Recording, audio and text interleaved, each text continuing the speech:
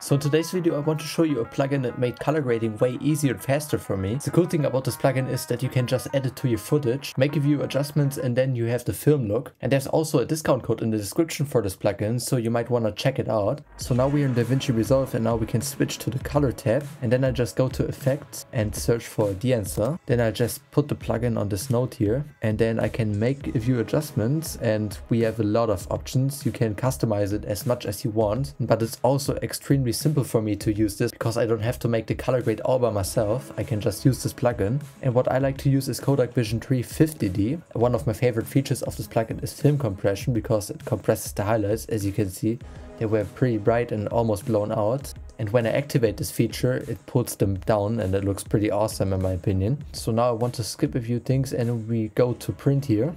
And I want to choose Kodak 2383, but you also have the option to choose a few different profiles like the Fujifilm one. I found out that the Fujifilm one looks pretty good with cars, so if you like to make car videos you might want to use the Fujifilm one, but in this case I want to use the Kodak 2383 print film. And then we can also increase the color density, which is a pretty cool feature. Also, when you really want to have the film look, you can also activate halation and bloom, and also vignette and some other features like film brief or gate weave. So you also got the options to activate them, but in this case I don't want to use them. Of course, if you want to make some white balance adjustments, for example, you can go all the way to the top and then you can change the temperature here, but in this case the temperature is fine, so I leave it at 0.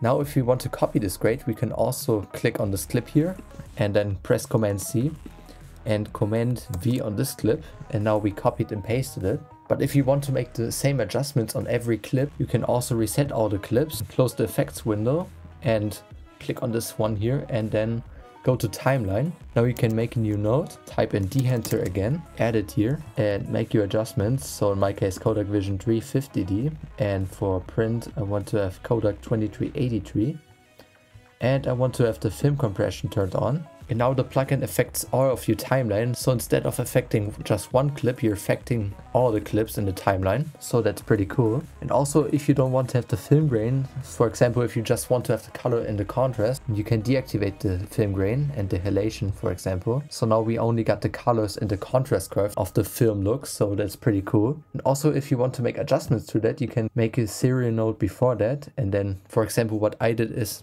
go to the hue versus hue curves and make a few points here, and now we can adjust them and pull down the yellow, for example, so you got more greens here. Then pull up the blue, and now you got more teal in the skies or in the blues, and the greens look more green than before. And now if you want to make white balance adjustments on your clips, you can go here again and click on clip again, and then you got the clip adjustments, so you can make white balance adjustments on this clip, for example.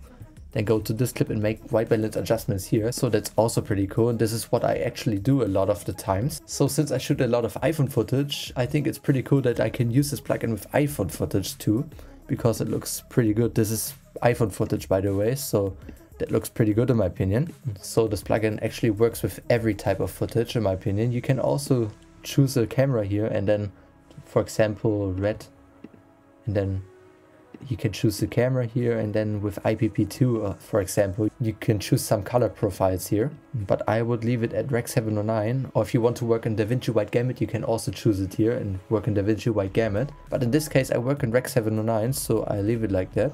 I think it's never been so easy to get the film look done, so that's before and that's after, and you can see it makes a huge difference. And with this plugin you can make a lot of adjustments. I used it for a while now, and I have to say I'm pretty impressed by this plugin, even though it's pretty expensive, but I think it's worth it for some people. Not for everyone, but for some of you guys it can be worth it. For example, for me it was worth it because it's so easy to use in my opinion. So now you know why I changed the way I color grade, and if you want to know how to color grade iPhone footage all by yourself without this plugin, you can check out the video on the screen right now. Thanks for watching and see you guys in the next video.